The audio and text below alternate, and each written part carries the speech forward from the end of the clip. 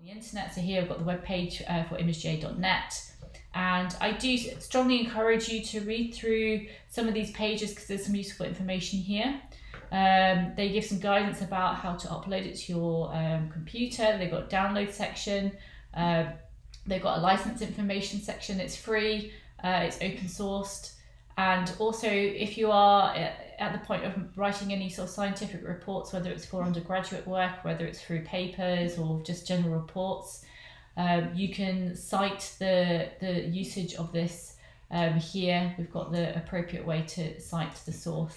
You can actually, as you get more experience, there's a lot of plugins you can add to this. So we're going to use some very, very basic introductory functions on this. But the one thing about using these kind of software is to explore it, and that's the only way you get to, and do trial and error to get more familiar with it, to determine what other functions it has. And a lot of people have added these plugins which basically do certain functions that would help other people in their work, maybe doing automated counts. So it's definitely a really incredible tool with a lot of versatility around it, and more importantly, it's free and open source. And we have this window which appears here, and we're going to open our image of the graticule. And there we go.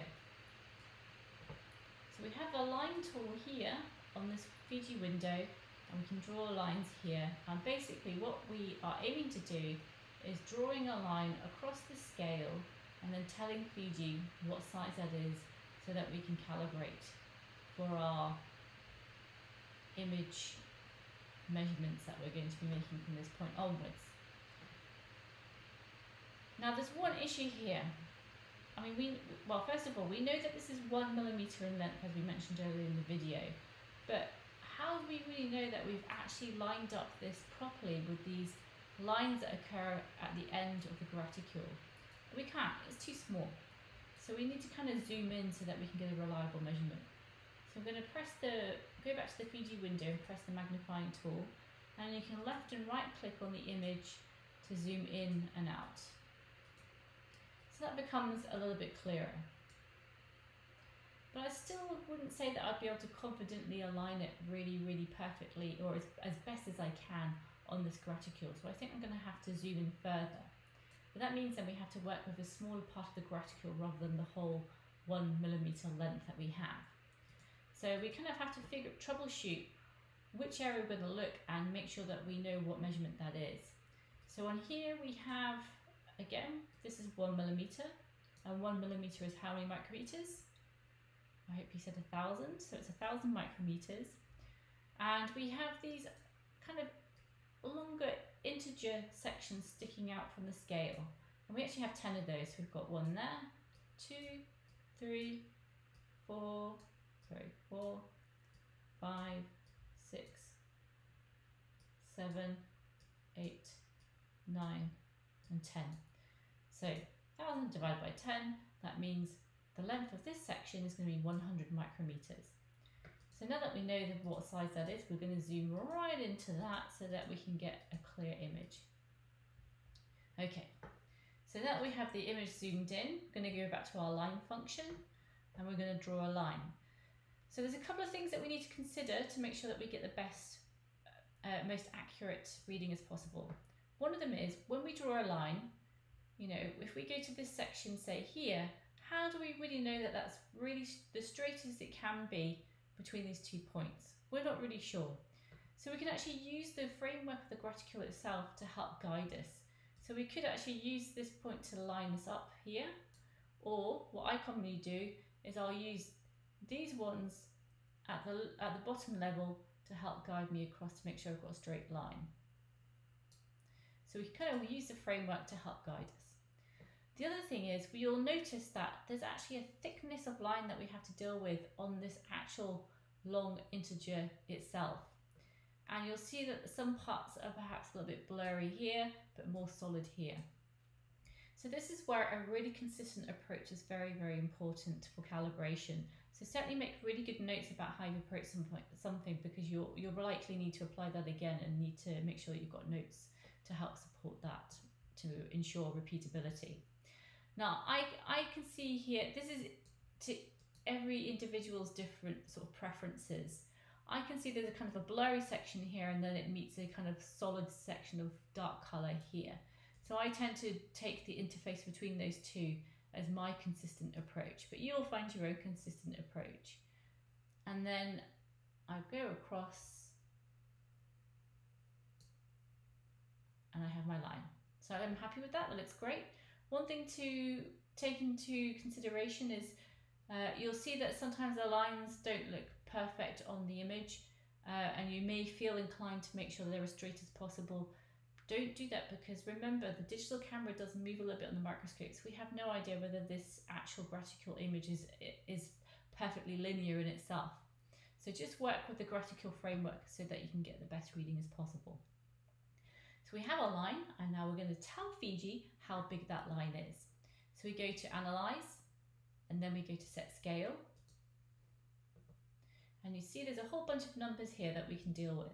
So we have distance in pixels, which I'm not too worried about this point, but the one thing I am concerned, the one thing I do want to program is the distance. So we know that this is 100 micrometers in width, and we have to put the unit in here. That's why I just put UM.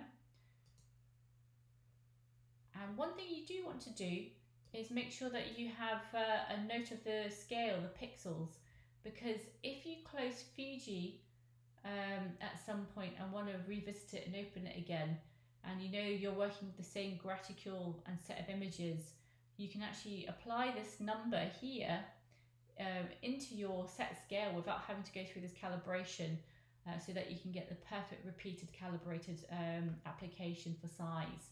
But of course, if we do that, we always check that the calibration's worked afterwards, which we'll do in a moment. The other thing in this window we want to select is global. And that basically means we are globally applying across any images that we open in this application or in Fiji, that we're globally applying this calibration that we're setting in terms of size. If we don't select this, the minute we open the next image, we don't have any kind of scale to work with, we lose that calibration. So that's a really important factor to keep into account. We press OK, and then of course we're good researchers, we want to confirm that the calibration has worked before we continue our measurements in our other images. So I want you just to kind of look at the Fiji window here, which I'm kind of like wibbling a little bit.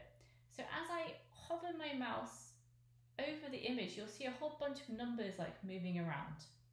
So I'm just going to extend that slightly so you can see this. Now I'm going to draw a line, and I want you to watch the Fiji window here as I draw a line. And you'll see that a length is appearing on the text that's in terms of the numbers that's changing. So you can see there we've got the value for length after doing the calibration.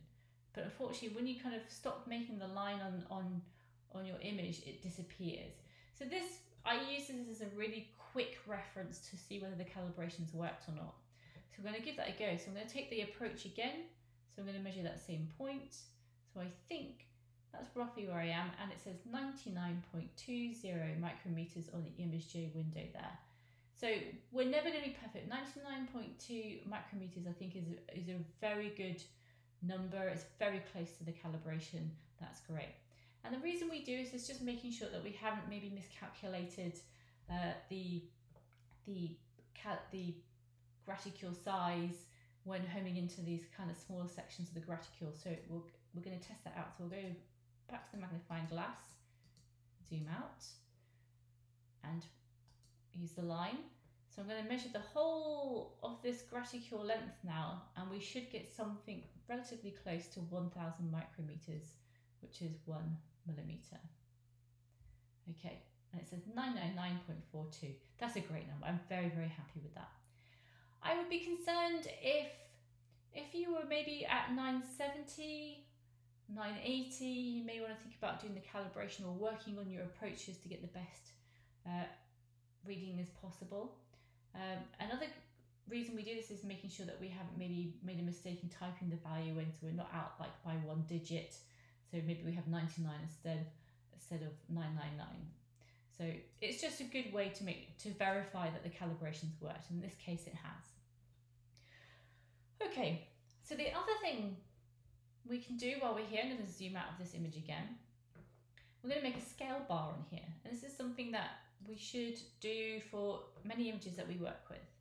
So what I'm going to do is I'm going to put a line at the bottom right hand side. So usually when you have a scale bar put into an image, it's usually on a corner, and I think most of the time I've seen it on the bottom right or better bottom left hand corner. So I've got my line, I'm going to go back to Analyze, and then I'm going to go to Tools, and then I'm going to go to Scale Bar. Okay, so we have a similar window as to when we calibrated, but it's different options. So we can actually tell it how big we want the scale bar to be. So usually the scale bars are usually kind of a fraction of the size of the overall image that you're looking at. You don't want it to dominate the image. So in this case, I think I'm going to use, let's see, usually it's like rounded up numbers like 100 or 200 micrometers. So I'm going to put 200 micrometers. We can tell it what font size we want it. We can tell it what color we want the scale bar and the text to appear. So we don't really want white because in this bottom corner of the image it's very light already. So we want to pick a good contrast color.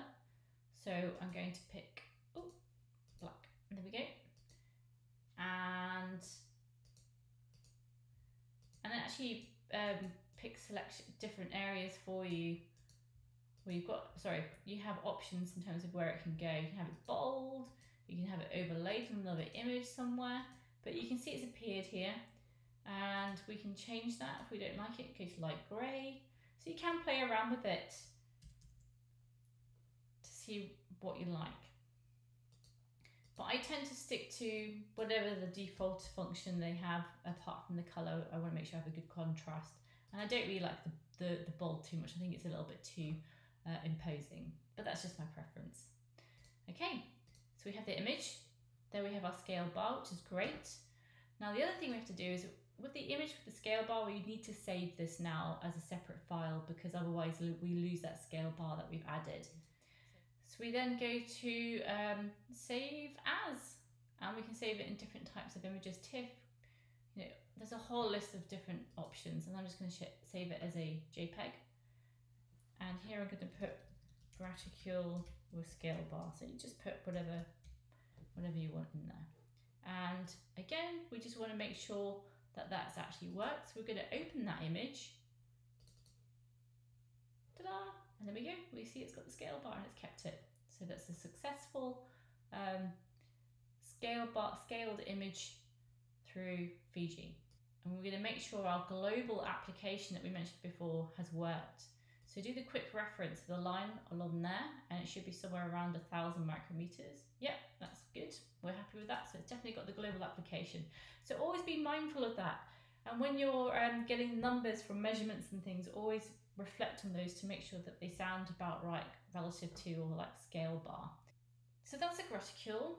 And the next thing that we're going to open now to practice measurements is, let's go to the Sedgwick raster cell for a bit of a change of scene. There we go. Okay, good. So what we want to do is we want to measure the width here. Or do you go from one side of the black line across to the other black line to the other side? That's perhaps what I would do.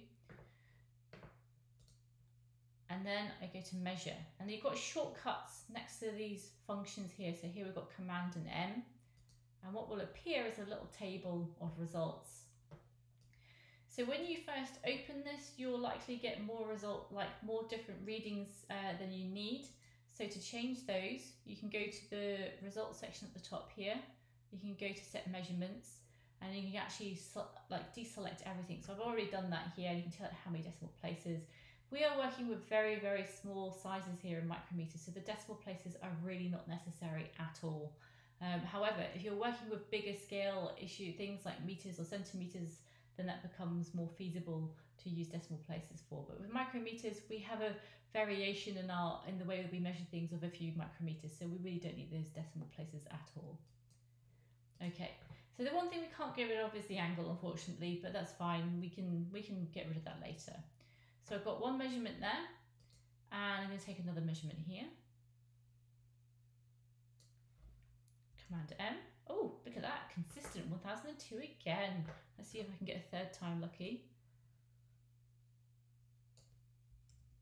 Oh, not so lucky. And look at that. So they're all pretty close values for the four sides of the square and the Sedgwick rafter cell. So you can actually save these files.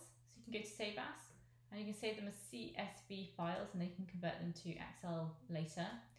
But what I want to do is I want to make sure I know what I'm measuring and keeping a good track on what exactly it is I'm measuring, because you can't really add much more detail in the results table here. So what I tend to do is actually copy and paste these into an existing Excel file and then get rid of the parts I don't need anymore. The important thing is, if you're making measurements on these images, have really good traceability as to which image you have taken these measurements from, because if you need to repeat something, rather than having to do everything again, you can then just go to that particular image if that was problematic in terms of like maybe erroneous readings. So the next image we're going to open is a histological section of a sea urchin gonad tissue. So this is something students are going to be commonly using in my lab, so I think it's quite good to feature it. So here we have a cross section of a female, and we know it's a female because we have these like eggs here. So I'm just going to zoom in so you can see those. Look at that. So we have these eggs here. You can tell the eggs because they have this kind of nucleus here. They're not perfectly round like you would expect, because these tissues have been embedded in wax and then processed through a very fine slicing machine. So this section is about 7 micrometers in thickness. So they become slightly warped in their shape. So quite often we'll need to like measure the egg size using the circumference to figure out what the actual diameter of the egg is for an approximation of size. So here, and also we have these dark tissue areas, which are kind of this dark purple, and these are the reproductive cells. This lighter pinker section, these are kind of nutrient storage areas, so we've got them here as well. This is nutrient storage within the gonad. So the gonad in urchins acts as a reproductive tissue as well as a nutrient storage site. And we call these nutrient cells nutritive phagocytes. So that's a bit of a quick overview of what a sea urchin histological section is. Again, we're going to practice doing another scale bar. So we're going to put the line there. I'm going to go to Analyze, Tools, Scale Bar. It's already taken my previous settings, which is great, apart from the width. So I'm just going to do 200 micrometers there. And again, looking at this actually looks reasonable and similar in size to our previous picture, so we can do a comparison later on. And it's overlaid. Okay. And it should look cerebellum width. Yeah, so that's good. Great. And then we save that and we continue as we go. And that is how you use Fiji to calibrate image sizes and make measurements.